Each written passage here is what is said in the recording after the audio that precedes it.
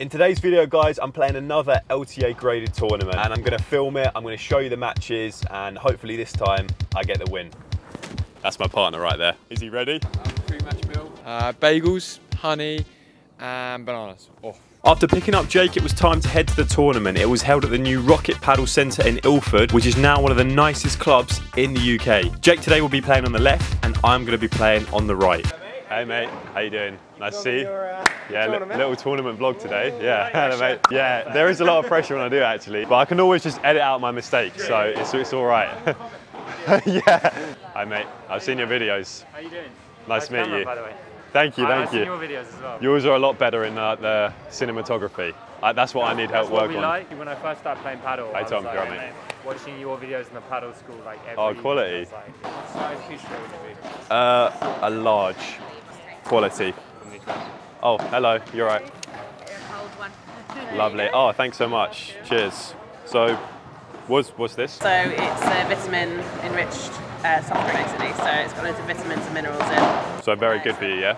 Yeah, like a functional drink. Quality. I'll drink it before my first game, and if I lose, I'll be coming back to you, yeah? And after all the small talk was over, it was time for me and Jake's first match of the tournament against two guys called Charles and Robert. And from my experience, I found that even in these first round games, you should still put loads of effort and intensity in, even if you think you're going to win, just so you can get in that mode, and that will help you out for more of those future, more intense matches. And these guys we were playing were good, but Charles in particular hit the ball so hard. I'm only showing a few clips, but every ground stroke he would either smash the ball as hard as he could, and it was strange. I just found that if you let it go past you, it would either go long or it would bounce up so much of the glass so much that it would come straight back to me in net position. They were really difficult players to read as well, as they would play quite unorthodox random shots that you were not expecting.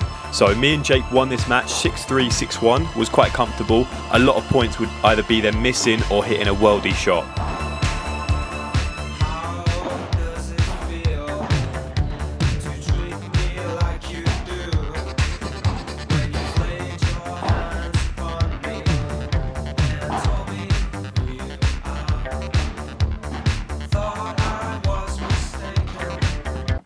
I'm filming now. We're in the second round. What do you think?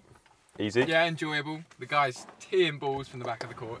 It was quite fun because it was, yeah. You work on your blocking, you work on stuff that's just you don't ever get to work on. The more he was under pressure, the harder he hit it as well. And then when he had the easiest ball, I did like a rubbish return easy, and he like taps it.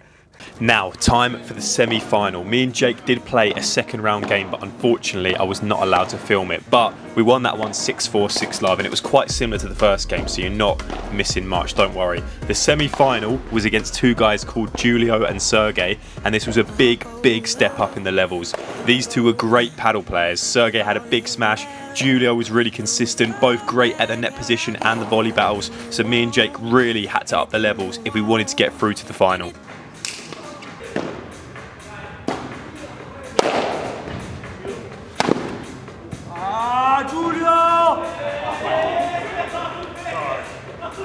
Could not control my lobs at the start of this game. I was mishitting or dropping them short, and Sergey was taking advantage with his big smash. I was also struggling in the volley battles against them, and overall I just felt really tight and awkward throughout this match on the right side. I was quite disappointed with my performance as a whole in this game, as when the pressure really went on, I was messing up that last ball in the longer rallies. This was putting my confidence down and made it even worse, as I felt myself hesitating at times. So we went down in the first set. Luckily, me and Jake had a break to talk through some tactics, which you can listen to now. Like two things. You can cover behind as well. Yeah, I've got the lobs. If we let them play, like cut us, they're going to beat us.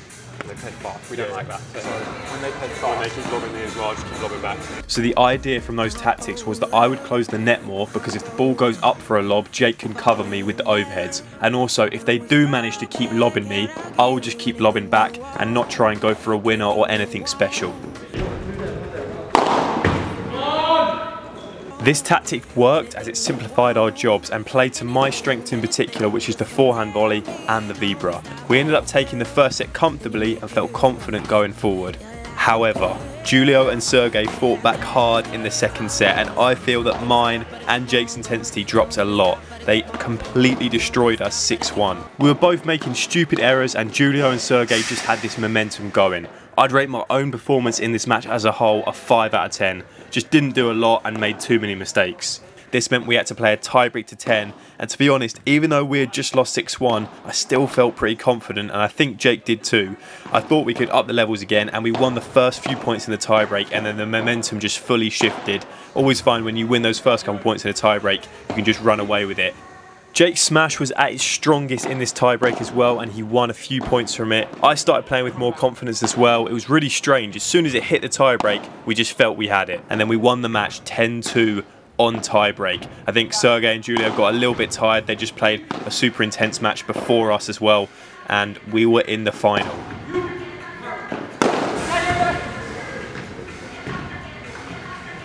After 3 wins, it was time for the final.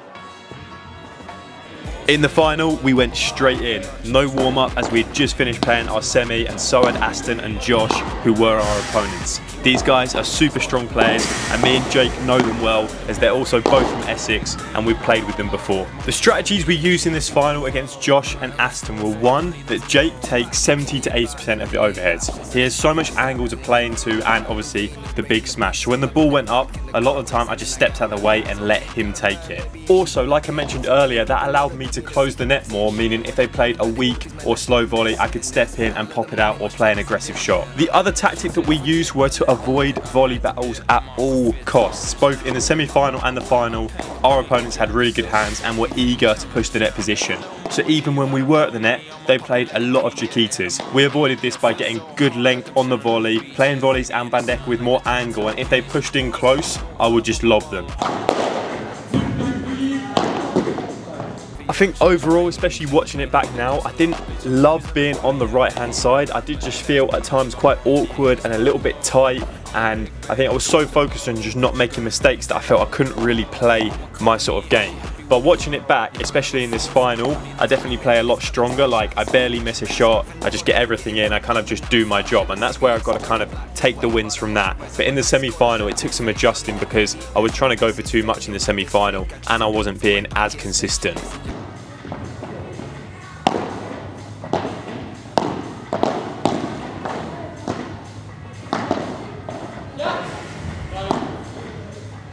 A big theme of this final was the smash or kick smash. Aston and Jake are both tall guys and both have huge smashes. A lot of the points they would either bring the ball over using the flat smash or hit it out by 3 with a kick smash. So my job was just to try and set up the point for Jake to smash by playing low volleys with spin and forcing a weak lob.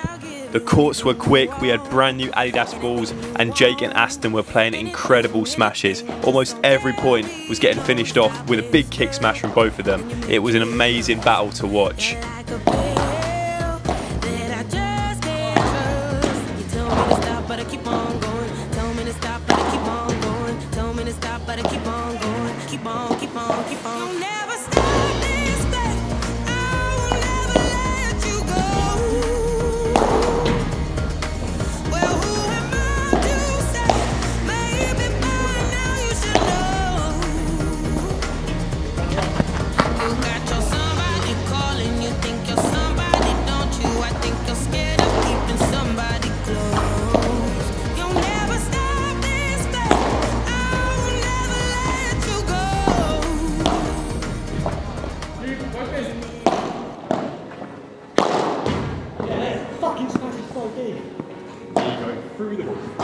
Even I managed to get involved with the smashes. I don't play it a lot, and especially on the right, and it kind of goes out of shot. But as soon as it went up, I thought I might as well go for one. So me and Jake comfortably won that first set 6-1. I actually think not doing a warm-up and just going straight in helped us a lot. We just finished our strong tiebreak from the semi-finals and felt really good.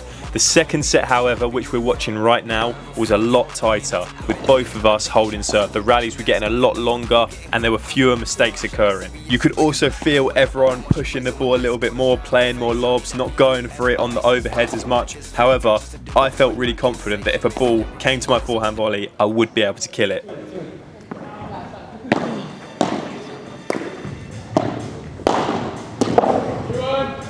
This point here was crucial. It was golden point at 4-4, and me and Jake knew that if we broke, we would then be serving for the match. And just as the ball came up to Jake, I said to him, go on, as I was desperate for him to go and win it with the smash. Aston got there and we managed to get it, and then Jake said after me that he felt so much pressure as every other smash he had hit was perfect and he did not want to mess this one up.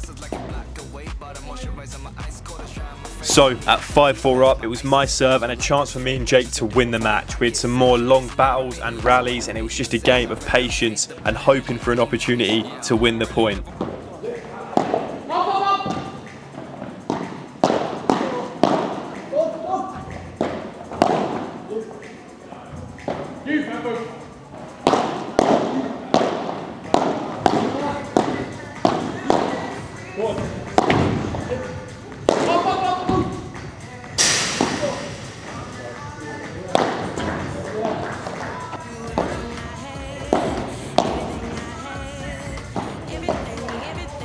The final point, Jake nearly wins it in style with a backhand pop out. He told me it's gutted as it didn't go out, but it doesn't matter as we managed to get the win. 6-1, 6-4, a really close game, particularly in that second set. The rallies were so much longer and it was just a game of patience, setting up that point, and obviously Jake carrying it with that big smash.